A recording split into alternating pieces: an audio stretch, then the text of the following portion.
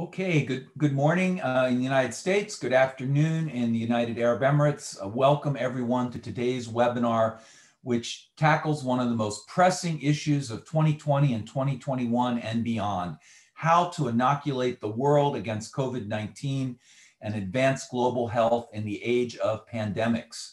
This is an important issue for both the United States and the United Arab Emirates, and an avenue for strengthening cooperation between the public and private sectors in both of our countries. Today, global health alongside climate change is arguably the main issue facing all of us. Pandemics don't respond to borders, and the onus is upon countries that can help to help. With the developed world beginning to recover from some of the worst effects of COVID-19, as vaccine distribution picks up, there remains an urgent need to inoculate the rest of the world against the ravages of the disease. There is a moral imperative to do so, but it is also in everyone's interest. The sooner COVID-19 is eradicated, the less likely new variants of the virus are to emerge that are more resistant to the existing vaccines, more contagious or more deadly. In that spirit, two entities have been formed to enact the UAE's global health goals: the Dubai Vaccine Logistics Alliance and Abu Dhabi's HOPE Consortium. The Dubai Vaccine Logistics Alliance combines Emirates Sky Cargo's air network with DP World's extensive worldwide network of ports and logistics operators, along with the infrastructure of Dubai airports and international humanitarian city to distribute these vaccines. Worldwide, while Abu Dhabi's HOPE Consortium consists of Etihad Cargo's renowned air network, Abu Dhabi Ports, Rafed, the healthcare purchasing arm of ADQ, and SkyCell to distribute vaccines and aid into the world. These two entities will play a key role in global vaccination efforts as the UAE's strategic geographic location and its excellent logistical capabilities will prove decisive in the battle against COVID. We could not be more delighted today to be joined on this virtual stage with leadership from these two entities, as well as the UAE Embassy in Washington, D.C. Shaima Gargash, Deputy Chief of Mission at the UAE Embassy in Washington; Dennis Lister, Vice President Cargo Commercial Development at Emirates Sky Cargo, which is a central player in the Dubai Vaccine Logistics Alliance; and his colleague, Julian Such, Head of Global Sales Pharma, also at Emirates Sky Cargo. We're incredibly pleased to be joined by Dr. Omar Najim, who's Executive Director of the Department of Health Abu Dhabi, which is a leader in the HOPE Consortium, and Robert Sutton, Head of the Logistics Cluster at Abu Dhabi Ports, which is another key and critical important player in the HOPE Consortium. For this conversation, we are pleased to have almost 200 registered guests comprising business executives, government officials, and thought leaders from the US and the UAE and the wider region, including Israel. This includes our friends and partners from the UAE Embassy in Washington, D.C. and the UAE Consulate in New York City, as well as the US Embassy in Abu Dhabi and the US Consulate General in Dubai and the US State Department. Ladies and gentlemen, we also are joined on the webinar with journalists from the Wall Street Journal, Politico, Bloomberg, and Khaleej Times. I should note that this session is on the record. It is being live streamed, and a video recording of the event will be posted on YouTube, where it will be viewed by more people as well. Attendees, please use the Q&A function at the bottom of your screen for any questions that you might have for the panelists. With that, without further ado, I'd like to introduce my dear friend and colleague, Ms. Shaima Gargash, Deputy Chief of Mission at the UAE Embassy in Washington, D.C. Prior to her current position, Shaima was the head of communications and public diplomacy for over 2 years at the embassy, and a political analyst at the Congressional Affairs Division before that. Before her appointment to Washington, Ms. Gargash led the policy division at the Policy Planning Department at the UAE Ministry of Foreign Affairs and International Cooperation for 3 years. We count ourselves very fortunate at the Business Council to be able to work so closely with Shaima and in the past and today, especially during this crisis period. Shaima, the floor is yours. We're honored to have you today. Please give us your remarks. Thank you. Thanks, Danny. Thank you for inviting me to participate today. It's always a pleasure to see you, Danny, and an honor to speak alongside colleagues from Abu Dhabi and Dubai. I want to start by thanking the US-UAE Business Council for convening this important discussion. I also want to recognize all of the Council's efforts to help strengthen ties and understanding between our two countries. Over the past year, I was proud to see how the government of the UAE took early and decisive measures to protect not only US-UAE citizens and residents, but to also help other countries respond to COVID-19. The issue of less developed countries needing access to COVID vaccines is a critical one, and we all share a responsibility to address it. Through collaboration and consolidated resource planning, the UAE and other countries, NGOs, and multilateral organizations are stepping in and taking actions to ensure we put the COVID pandemic behind us. Abu Dhabi's HOPE Consortium and the Dubai Vaccine Logistics Alliance are two successful models of the UAE's collaborative response to the global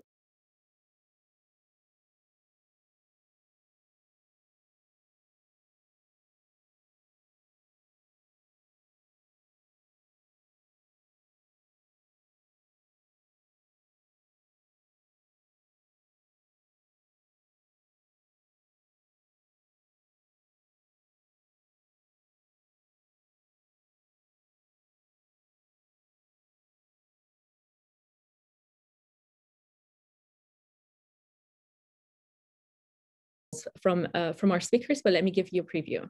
My country's world-class logistics network, refrigerated storage capacity, and central location as a transit hub combine to make the UAE an ideal location to organize and implement this effort. And by working with international partners like the World Health Organization and UNICEF, millions of doses have already been transported from the UAE to places that have the greatest needs across Africa, the Indian subcontinent, Asia, and Latin America.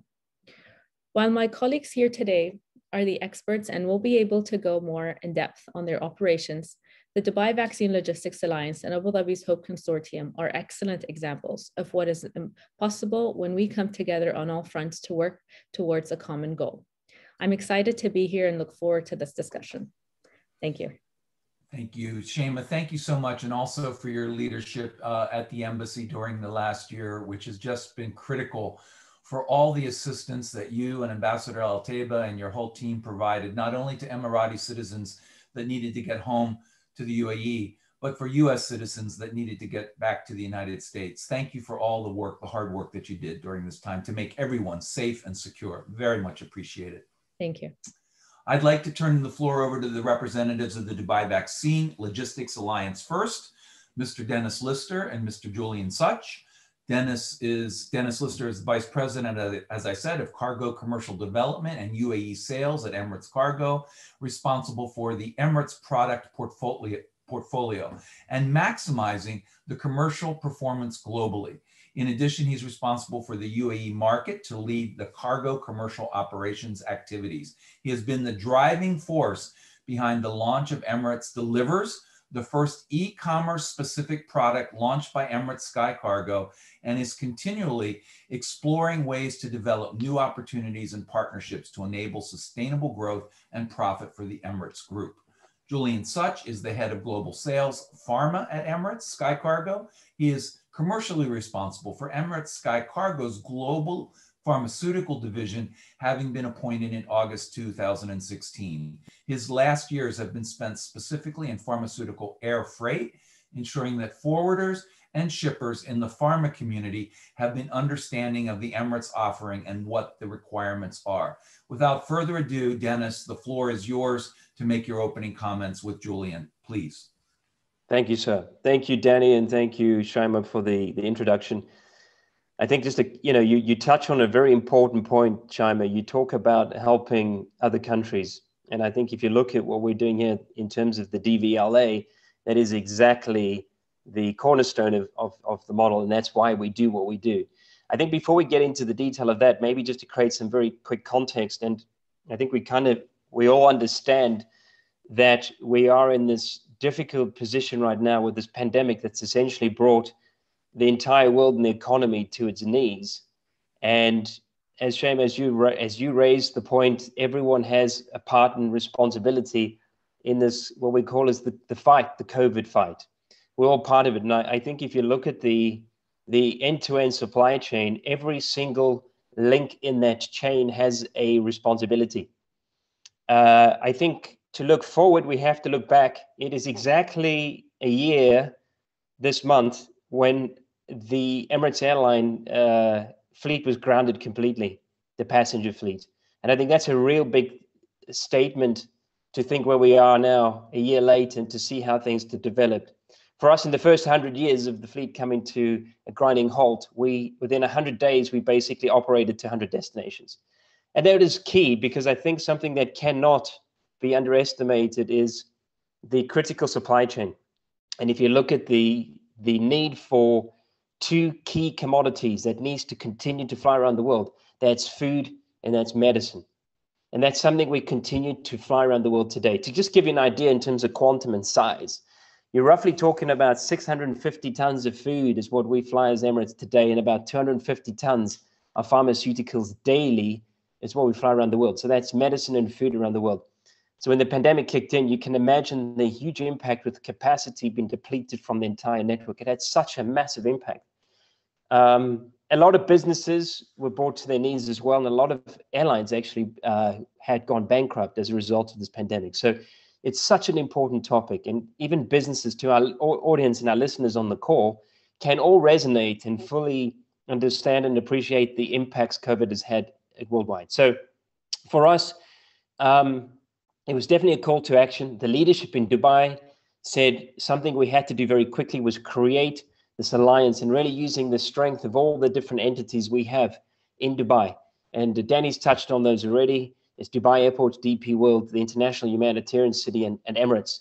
It's really utilizing those capabilities and the strengths and the infrastructure we have to address, very simply, those developing countries. So if you fly 3 hours out from Dubai, you hit 2 billion people. And that's what we think about, that in terms of connecting those developing countries and ensuring that we get vaccines out to these people. So that's something that's really important for us. Something we've learned through the journey, and I'm sure Julian will touch on some of these points as well, is there is so many challenges that you don't anticipate until you hit with a pandemic. You have to learn very quickly and adapt fast. I mean, there were some things we did from an airline perspective in terms of the aircraft, using passenger aircraft to carry cargo only, taking the seats out of the aircraft to make sure we get more in the main deck. There are so many components. If we had more time, we could really go into a lot of detail, but it really just magnifies the importance of the continued lift that we provide as an airline. And if you look at the support structure we have in Dubai, as Danny reached out there already and mentioned, we have a great feed into from a geographical perspective to hit those developing countries. So I'll leave you with maybe in the opening remarks, just 1-2 final points. And one is, if you consider today, there's already roughly 2 billion vaccines being distributed globally to the COVAX developing countries. That's for the normal viruses and various issues out in the world. That's not COVID specific. And then you look at what additionally needs to be sent out. There's an additional 2 billion on top of that needs to go to these developing countries. So the demand is double that of what currently goes into those developing countries today. So our responsibility to DVLA is to ensure that we continue to operate, to ensure that we break down these traditional silos and these barriers. I think we all have to be somehow selfless and think of others and think about how we actually work together as partners to make this work. So from a Dubai government perspective, and even UAE, we've all stepped up to ensure we make that work. And we've seen some great successes from that already. And I think just in closing, I think, you know, all of us as partners in this supply chain basically have to ensure that we get these wheels and gears of the economy moving again, because for us, every day, every dollar, every vaccine counts. Thank you, Danny. Thank you, Shaima. Dennis, thank you. Julian, over to you. And if you could say a few words also in your opening about the other partners in the Dubai initiative, that would be great. Yep, absolutely. Yeah, thanks, Danny. Thanks, Dennis. Yeah, just to move on a little bit more from what Dennis was saying, get down into into some more detail. I think now with everything that's been said, we move large amounts of pharma every day. But however, the big thing of moving vaccines is they are more complicated to move than normal types of pharmaceuticals, especially given the cold chain and to the developing countries that we are going to. The infrastructure that is faced when we go to these developing countries, can it actually take that quantity of vaccines? So what we've done differently here is, for the first time ever, predominantly the airlines work very closely with forwarders, and we have been doing that, of course, but also been working very closely with manufacturers, humanitarian agencies, and governments as well. And we've got lots of projects coming up. I was working on one specifically with an African government today. So I think it's been combining that and just making sure that all the parties in that chain understand how we actually physically can get those vaccines to those countries, and then when they reach that country, get them into the country to the people that need them. And I think that's where it brings in our partners.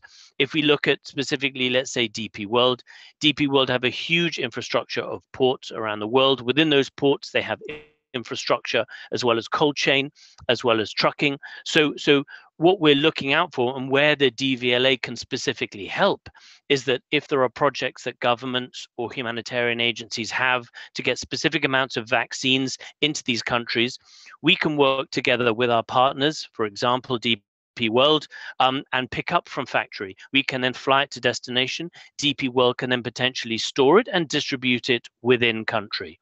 We also have, of course, Dubai airports. Dubai airports also have a huge infrastructure here at DXB, where they're able to help. They've also created this vaccine corridor with Hyderabad. So there are going to be a large amount of vaccine manufacturers for specifically COVID coming up in Hyderabad, and getting those distributed takes not just air capacity, but capacity at origin, hub, and again, a destination. Of course, working also incredibly closely with the International Humanitarian City. Now, they are in talks and have partnerships with many other humanitarian agencies around the world. So they're the glue point of all of us. They have large infrastructure in Dubai, and they're also aware of all the other infrastructure around the world that we can all use as our alliance to make sure, again, getting them in and getting them stored and distributed. So I think one of the key things from us is that it's working with different people, but then also working with many different types of, let's say, if we bring it out, packaging solutions. So there are many different ways you have to get these vaccines around the world, different types of packaging solutions, but also these active solutions. And you need the infrastructure to support that. And it's very difficult there are definitely some of the vaccine manufacturers we're speaking to who may have not delivered these vaccines to these specific countries before. So again, it's really working very closely with our alliance partners and with the manufacturers and our forwarding partners to make sure we work very closely together to be able to pick them up from origin and make sure they get delivered to the government site, hospital, clinics where they're being administered.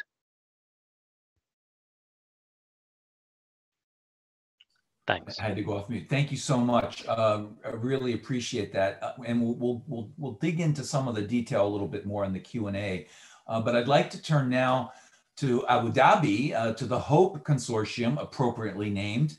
And I'd like to ask Dr. Omar Najim and Mr. Robert Sutton to make a few remarks. Dr. Omar, as I said, is the Executive Director of the Abu Dhabi Department of Health and Director of Special Programs. Department of Health's main role is to be the guardian of health in the Emirate of Abu Dhabi, and he strives every day to achieve the Crown Prince's vision of a healthier Abu Dhabi. He is a member of the Gold Command Team for COVID-19 and part of the team leading on transforming healthcare in Abu Dhabi. Why don't you go ahead first, Dr. Omar, and then I'll introduce Mr. Sutton, and the two of you can go back and forth, please. Nice to have you, sir. Nice to have you too, Danny, and good to see you again.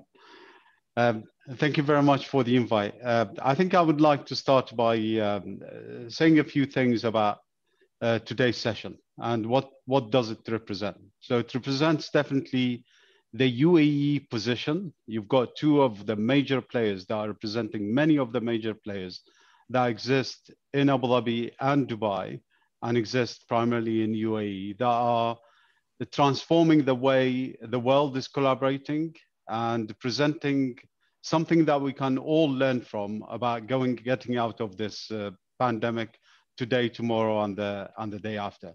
So UAE continued to prove itself as the main logistical hub globally. I think you've seen it in the news. You've seen it with the different clips that different partners are posting, the amount of vaccine that went through Abu Dhabi and Dubai over the last 3 months to help the world getting out of this pandemic. In addition to that, there's many of the humanitarian efforts that UAE and Abu Dhabi led on.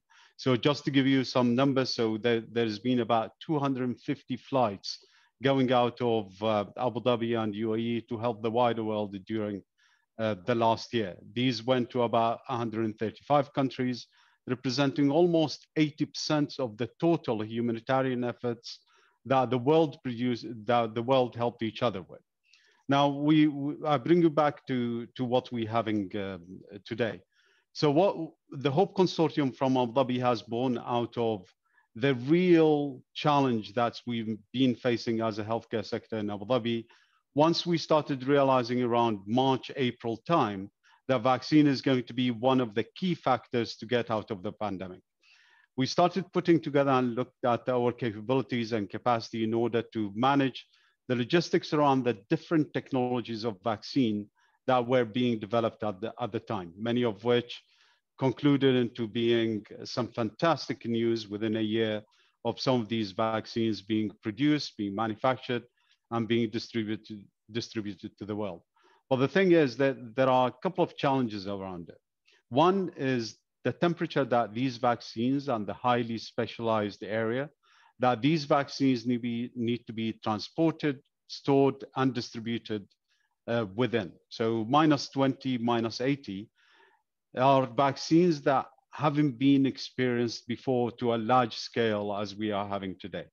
We're expecting about 30 to 40% of vaccines to require that temperature band around the different steps of their logistics.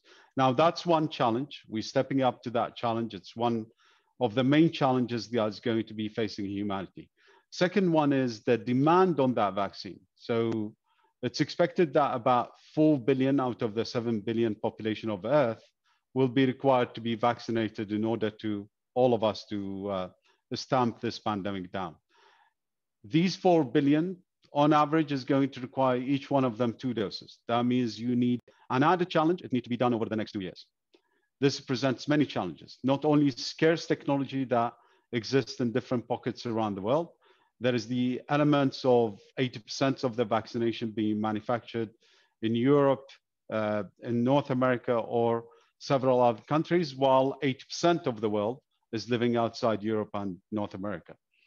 So logistic challenge will continue to exist. Third is we need to deal with the security, with the political, with the expectations demand of the different populations around the Earth that we need to serve. Now, the HOPE Consortium, what we did is we put all the best of players, not only the ones existing in Abu Dhabi, but we also went beyond Abu Dhabi and beyond to UAE to look at what are the best solutions that address every single step that is involved in that logistics. You don't want vaccine to arrive at any place, being it a center or a clinic or a hospital, anywhere else, either damaged or even worse, being excursioned, has some excursion out of the temperature band, leading to it not only not being effective, but also might be harmful. So every single steps around that need to be addressed in the most specialized, most effective way.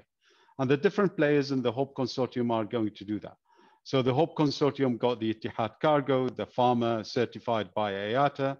You've got Abu Dhabi Ports, and Robert is going to speak to the numbers about the capacity and the largest capacity in the region around the 3 different temperature band that we're dealing with.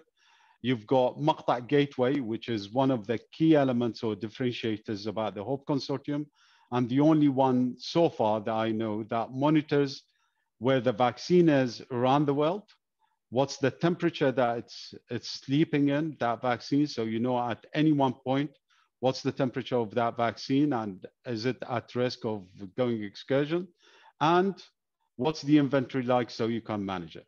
You also got SkyCell, which is a Swiss-based container solution that is the best in the market. And we looked at all the available solutions around the market.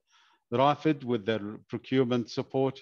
And we've got, as well, in addition to all of these, the Department of Health providing the healthcare expertise and the assurance of the quality. From point of view of somebody who's already dealing with that and been dealing with that for the last 20 years and understand exactly what the manufacturer requires, what the regulatory requiring, and what the receiving end requiring. So far, we and along with our brothers and sisters in Dubai, been transporting millions of vaccines through Abu Dhabi and through Dubai around the world. Many, I think Dubai can speak for the numbers they have, but we have transported too many, the latest of which, let's not forget, a few million vaccines that have been transported, about 10 million of which last week by Etihad, and many of which to around the countries in Europe and around the world. So all in all, it's just that to speak to the testament. In addition to the partners, we have also the contributors. So we have about 12 freight forwarders, understanding that landing a vaccine in somebody's airport and leaving is not the ideal solution and wouldn't serve the value needed. So what we did is we partnered with 12 freight forwarders, including the likes of UPS, Agility, DHL, in order to provide last mile solutions that will deliver to the center, to the clinic and the hospitals, and make the vaccines arrive at the right time with the right environment in order to make that vaccination program effective. We always say vaccine doesn't save lives, vaccination does. So whatever we do from the logistical point of view, it needs to be making the vaccination program, wherever it is, the most effective in order to get that destination out of the pandemic as quickly as possible. We talked about the collaboration, and I'll part with that short. There is an acute appreciation that continued from the start, day one of the pandemic, all the way now. At leadership level, at frontline level, at working teams level, that collaboration is key. And collaboration is not only an altruistic aim that needs to be pursued, but it's also have an aim of getting everybody out of the pandemic. There is an acute appreciation that nobody is safe of this pandemic until everybody is safe of this pandemic. Robert? Dr. Omar, thank you for the overview of soup to nuts, as we say, from the beginning to the end of the process. That's very, very helpful. We're going to turn to Robert Sutton now, who is head of logistics at Abu Dhabi Ports. At Abu Dhabi Ports, his primary area of responsibility is to develop and implement the port's logistics strategy and work with customers and partners to meet their business requirements and develop value-driven relationship. Robert brings more than 20 years of experience across traditional, multimodal, and digital supply chains spanning the MENA region, Asia, and Europe. And Robert, we were honored earlier this week to help sponsor the visit from some of our key member companies to visit Abu Dhabi Ports and to get a better appreciation firsthand of what were the opportunities to partner with you on the HOPE initiative. So over to you, Robert, please. Great. Thank you, Danny, and hi, everybody. Just building on what Dr. Omar was discussing there, when we looked at the supply chain challenges, this is something outside of our comfort zone, even as logisticians that have been in the business for 20 plus years. The pure scale and complexity of moving these vaccines globally is one aspect.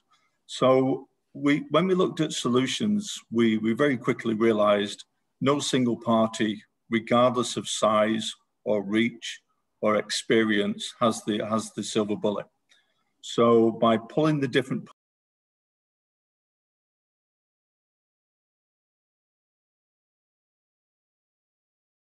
multiple geographies of this COVID-19 vaccine program, there were two elements to this. There were the physical supply chain, which of course we've spent quite a bit of time talking about on this call. But perhaps more importantly, is the digital supply chain. So we set to working on both elements. We have a very strong physical supply chain element with a hub and spoke based out of Abu Dhabi, UAE, with a capacity over 120 million vials. So if it's 5 vaccines per vial, then you can multiply that by 5, which is our static capacity at any point in time. And that covers -20 to 228. On top of that, we created the region's largest freezer farm, which can handle vaccines over -80, so ultra cold. And in that freezer farm, we built capacity of between 11 to 15 million doses. And that's more than the UAE needs. And we did that for one reason. This is not a UAE solution. This is a global solution. And to Dennis's point earlier, if you look geographically, we're on the cusp of 3.6 billion people in Africa, CIS, Middle East, South Asia, GCC. Much of that territory has a fragmented cold chain. So the fact that we're able to create this hub on their doorstep within 5 hours reach of most major airports enables us to support these countries with the vaccination programs. And again, that's the physical supply chain. Around that, we wrapped a digital supply chain solution, which allows us to track vaccines from point of manufacture all the way through to administration to the patient. So if the Hub Consortium was to respond with a logistic solution, then it's a logistic solution. It doesn't help with the vaccination. So we took that a step further. We also deployed doctors and nurses, field hospitals, ambulances to the various parts of the world based on the request. Just in the last 24 hours, we mobilized a medical and a logistics team to some of the African states to support the vaccination program in country. So what does that mean? That means that our logistics team go there, they support the training, they put in place SOPs and quality programs which maintain the health of the supply chain. The nurses and the administration staff support the on-the-ground resources with the actual vaccination program. So by extending this service from beyond traditional logistics, beyond a movement of product, we're enabling the movement of this, not only from manufacturing, but into the arms of the patients. And that's a key differentiator. And that's one of the key value propositions that we bring to the table. And we bring that to the table, not for the benefit of Abu Dhabi or UAE even, but for the benefit of humanity, the benefit of the communities. And that remains our focus area, is to make sure that we're able to understand that we're all in this together. And by working together, we have a solution. Robert, thank you so much. We're going to turn to the discussion section now. And again, for our listeners, if you would, if you do have a question or comment, please put it in the chat function, the Q&A function. We're monitoring that carefully. I want to start with Shaima and Dr. Omar. Everyone has touched on the importance of what these two alliances say about the UAE's global leadership. And more, the UAE is a global leader today. So Shaima, from your perspective, say a few more words about that, about the UAE stepping into this role of providing leadership to the world and assistance and help to the world. And you might say also a few words about the Gates Foundation and your partnership in doing that with the Gates Foundation. So thank you, Danny. I think when we talk about the foreign assistance front for the UAE, this is not something new for us. We have been one of the top global foreign aid donors for the past few years, few decades, actually. We have had, I think, the benefit of the UAE, not only in terms of, our altruistic approach towards the world, but we do have strong infrastructure. And this has been developing since the country's inception, 50 years. This year is our 50th anniversary.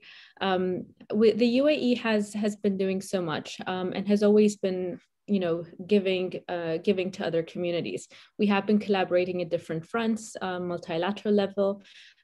You brought a very good example of the Gates Foundation, and This was a collaboration that the Crown Prince had initiated with the Gates Foundation to eradicate polio, to eradicate, I think it started off with the Carter Foundation with the guinea worms, eradicating guinea worms. And so these global partnerships have always been ongoing for decades in the UAE.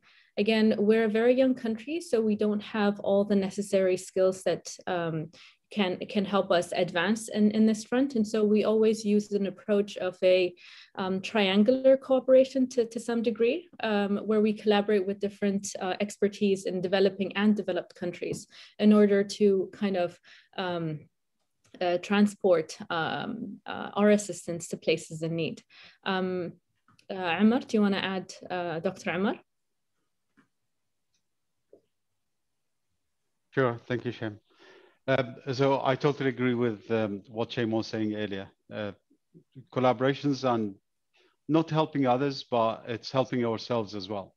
So it's about getting out of this together. I think humanity over the last year has given us a lot of lessons, and not only lessons in terms of the ingenuity of it and sometimes the struggle of it, but also lessons in collaborations. It's been proven, and you can see all the many examples around the world. The more you collaborate around the tackling of this pandemic, the more likely you will be successful locally as well as regionally, and the more likely that the world will be successful. In collaborations with the Gates Foundation as well as many others. So the Gates Foundation, we established the Global Institute for Disease Elimination, starting with river blindness and now into malaria and polio as well, and we'll continue going forward. But there are other collaborations. So there's collaborations with the WHO, there's been collaborations with Gavi, with COVAX currently, on all understanding what will be the most value added in order to help the world getting out of this. One of the two things that I would like to mention as an example, and a testament that the ethos of collaboration doesn't happen at the government level or at the state level, but it also runs in the DNA of the people living on the land of UAE. So one is we conducted one of the biggest, or actually the biggest clinical trial. So 31,000 people that lives in Abu Dhabi has volunteered to take a medicine that has not proven its efficacy or safety in order to help humanity. And actually the campaign that enabled them to do that was called For Humanity. They understand them by doing this, they will be contributing to the expedite knowledge that will lead to the development and approval of vaccines that will get the whole world out of it. That went very successfully.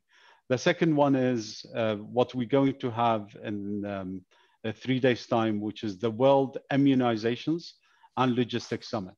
This is going to be bringing all the decision makers, leaders, subject matter experts from all around the world, including the WHO Director General, UNICEF Director General, Gavi Board Chairman, CEO of CEPI, as well as many of the local players, CEOs of Novavax, CEOs of Sinopharm, CEOs of Agility, all of them in one place to say, what are the challenges we're facing today that relate to the biggest question we are facing today, which is how to transport the vaccine safely and effectively and as fast as possible. So we're going to bring them all in a 2 days conference that is going to be happening on Monday and Tuesday. It's free to attend and it's virtual, and you'll be listening to all of these guys discussing challenges, solutions, and how to collaborate and take it from there. So it's a great example of collaborations, a great example of the ethos of UAE government, leadership, and the people. Thank you, Dr. Omar. Shaima and Dr. Omar, I want to come back to you at the end for one last question about cooperation with the UN and others on COVAX and also with the United States government. But let's just go back to our two alliances for a moment. We have about 15 or so minutes left here. The Business Council counts as its members many key actors in the fight against COVID, from our healthcare partners across the United States, key partners like Cleveland Clinic or Mayo Clinic or CHOP in Philadelphia, and key vaccine partners such as pharma companies such as Pfizer, Johnson & Johnson, Merck, and Eli Lilly. And we have AbbVie and Abbott Laboratories are all key companies that we work with. What would you tell the representatives of these companies and others that want to help today? What would you tell them how they can more precisely fit into your efforts or assist? Where are the touch points, if you will? And equal to that, what opportunities are there for our Business Council members to work with you more closely to hasten COVID mitigation and vaccine distribution? I'll turn it over to the Emirates team first, and then the Abu Dhabi team with Abu Dhabi ports. So go ahead, Dennis or Julian, whichever one of you want to go first on that. Yeah, I'm happy to jump in on that one. It goes actually along the lines of some of the things I was saying with regards to speaking directly, specifically to the manufacturers. So any of the partners, some of the ones you've mentioned, I'm in weekly contact with them, especially their European counterparts from where we've been uplifting. So what I would say to that is we've been working very closely with manufacturers. One of the main things they've been concerned about is, of course, capacity. We know there's a huge capacity crunch at the beginning of COVID that has, lots and lots of airlines were grounded. As I said, we got our aircraft up in the air very quickly. As Dennis said, we stripped out seats of our passenger planes. So we were using all our 777-300 ERs, which have fantastic cargo capacity. So we were very quick to put into capacity into the markets that needed them. So one of the main topics, was capacity. The other one is the type of vaccine. We've spoken about the different temperature ranges. So for what vaccine and to which packaging solution fits that specific O&D pair. So it's really being able to communicate with all the partners, but specifically to give the peace of mind to the manufacturers to make sure that we have the infrastructure and the processes and the capability to move these vaccines to where they need to go to.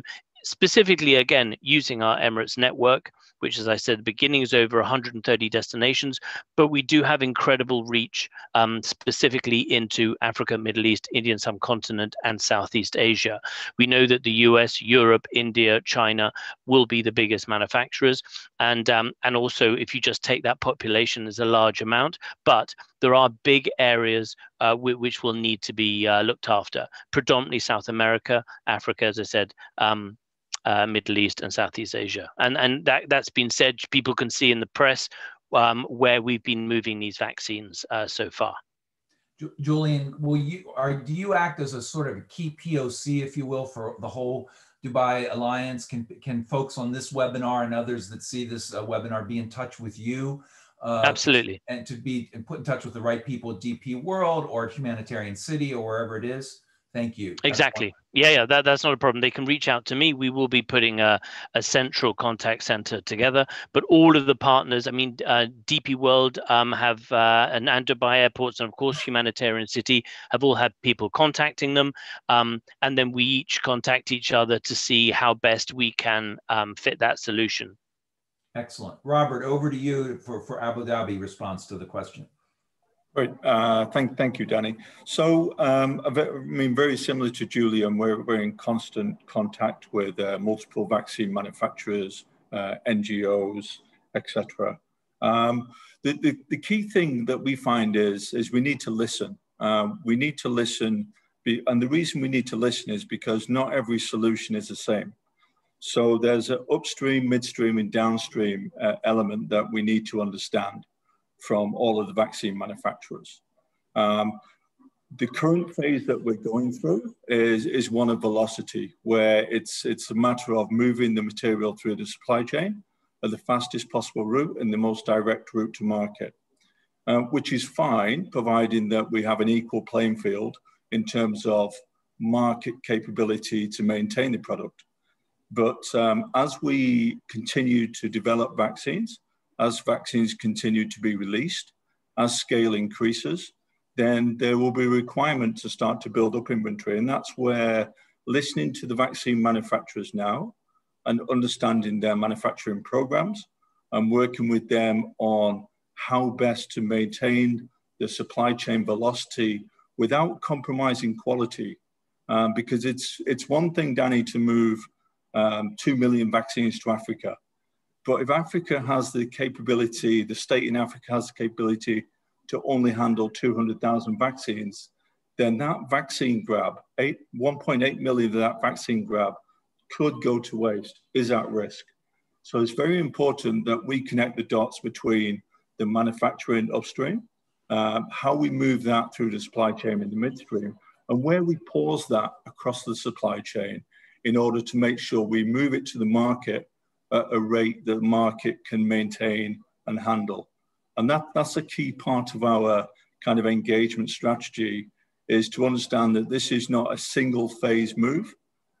It's going to move at different phases and at different speeds, and it will require different solutions as these vaccines emerge onto the market. So I think that's the message we'd like to be able to send. Obviously, we do that through our own networks, but we also leverage our global partners networks. One of the reasons why we partner with so many global freight forwarders, the top 12 global freight forwarders in the world, is because they have the local knowledge. They have the local awareness that moving a vaccine from London to Liverpool is very, very different from moving a vaccine across an African state. So we leverage the international network, but we absolutely cash in on the local knowledge and expertise to protect the sanctity of the supply chain. Robert, you know well that I'm sure from the news that even here in the United States, we're getting vaccine from the federal level, if you will, from the manufacturer down to the state and local level, and it's in some cases being wasted or not used in time just because of these same sorts of issues. So even in a developed country like the United States, we have this problem. So one can only imagine what it might be like in the developing world, and the partnership that's required with humanitarian organizations, with the private sector to make this a success is really, really key. I just got to give a shout out to Etihad Airways as well, because we're featuring Emirates on the call. But Emirates, Robert, is one of your key global partners, correct, in getting the vaccine around the world, right? Etihad is one of our global partners, yes, but they're one of the global partners. We're really happy to work with any partner that enables us to move vaccine. Of course, Etihad, we work with on a day-to-day basis. They have a fantastic global network and a fantastic range of partners which extend that global network. But yeah, we're very collaborative, as Dr. Omar pointed out. Etihad is our first choice, but the key thing is the solution. So there have been a question or two in the chat in that regard.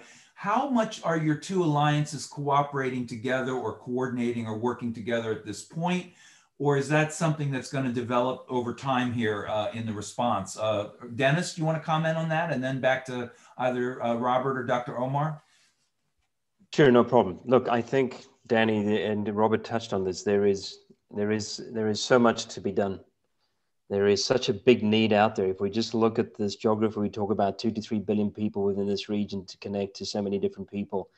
There is not sufficient capacity. I can tell you now, the HOPE Consortium and the DVLA just work very well together, in my opinion.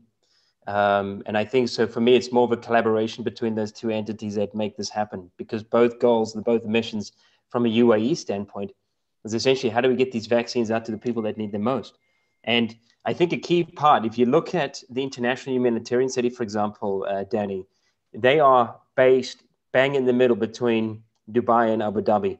And that's a real good connection, a good feed, because they are one of the largest humanitarian cities in the world that provide humanitarian aid and support and vaccines to a lot of these developing countries. So when you talk about us working together, I think it comes automatically. There's no question in my mind that the two entities work hand in hand. Our mission has always been, is to ensure that we reach out to all those people that need these vaccines. And I think as it was touched on earlier, for the audience, the key thing here is we have that capability, we have the infrastructure in the UAE to basically support all those manufacturers, all those partners to reach these different countries and the different developing markets. So I think there's no shortage out there. I think we basically have to all roll our sleeves up and basically engage and use the technical capabilities and expertise we have across all the dimensions in the UAE. And I think the UAE is just in a great position to do that, particularly for this part of the world. Thank you. Dr. Omar, why don't I ask you to comment on that same question from the standpoint of Abu Dhabi Health and Dubai Health and the Ministry of Health working together on this coordination process. How's that going? What can you say about that?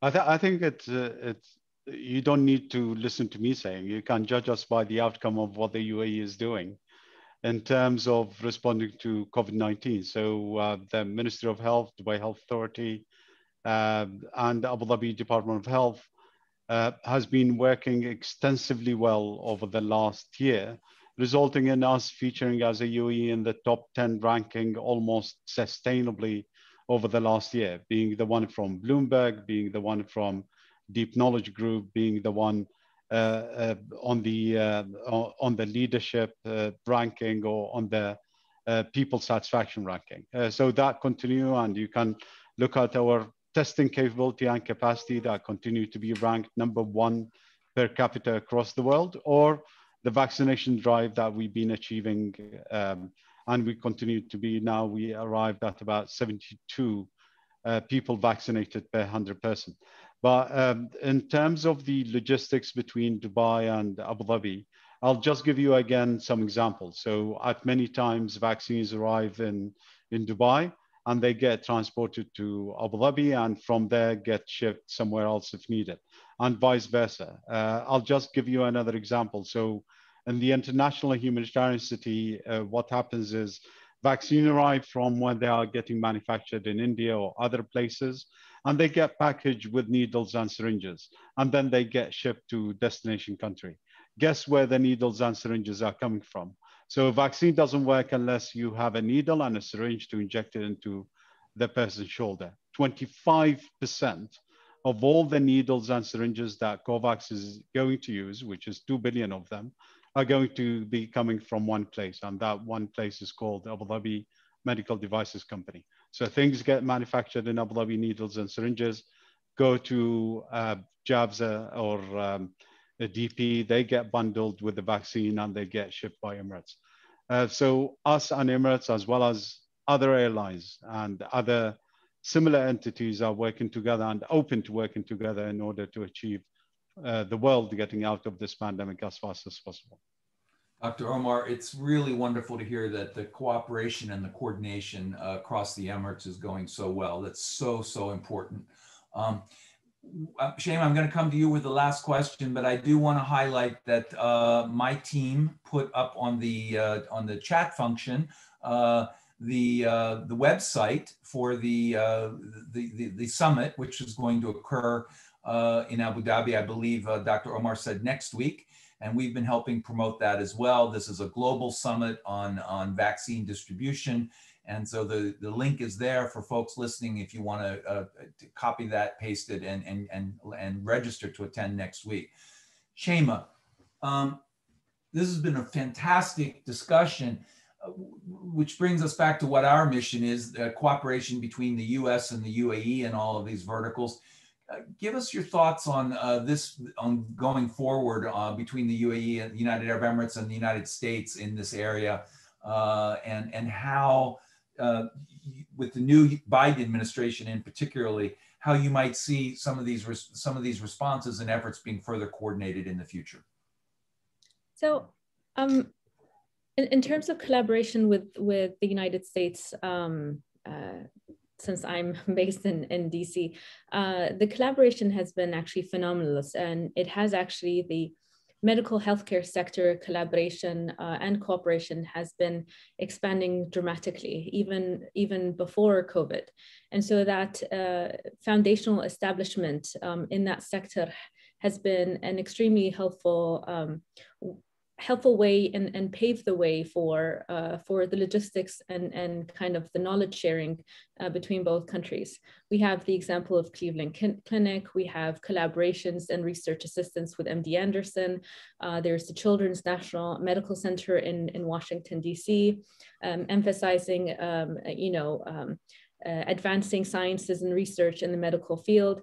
And so whether it's the Biden administration or a different administration, our collaboration is more looking at the common values, looking at the future together. I think with the era of COVID, it has been emphasized even more on the importance of working together. I think my job here at the embassy has been, made very easy because, folks like the Hope Consortium and the Dubai Alliance and other health entities in the UAE have actually set the ground running for this. And all I have to do is basically talk about it. And so this is just the beginning. We do a lot of collaboration. There are so many collaborations, not just in the two Emirates, Dubai and Abu Dhabi, but also Sharjah and other Emirates. We're still 50 years old. And so we do want that knowledge and expertise from the United States and other countries to develop this medical and healthcare ecosystem in the UAE. There's a lot of infrastructure working in the sector in the UAE with thanks to the United States and other countries as well. But again, obviously, our relationship with the United States has been a long-standing relationship and even more prevalent when we emphasize our relationship on common values. Shaima, thank you so much. And to all of the other panelists, thank you so much. Dr. Omar, there's an Israeli startup that wants to get in touch with you in the Q&A function. We'll copy and paste that and send it along to you. As I said, we're doing trilateral cooperation now a bit as well, and which is also important after the Abraham Accords. We've created a medical healthcare task force at the Business Council, and we have some 40 members in this space right now in this sector. We're working closely with the US Embassy, we're working closely with the UAE Embassy and Dr. Bajawi on Shaima's team to try to bring even closer and better cooperation in this incredibly important area, more so in the future. And I encourage anyone that's listening, has heard the webinar today, to be in touch for more information about how you might get involved in our medical task force that we've put together. With that, we have a webinar tomorrow on hydrogen, blue hydrogen, green hydrogen. Log in tomorrow morning if you want to learn everything that you can about hydrogen as a new energy source for the future and what the difference between blue and green is. It's really, really important as we prepare for the Earth Day and the new US Earth Day Summit that's going to occur in late April. So ladies and gentlemen, thank you. Panelists, thank you for being on today. This has been really, really enlightening, and we appreciate you all taking the time. Have a wonderful day.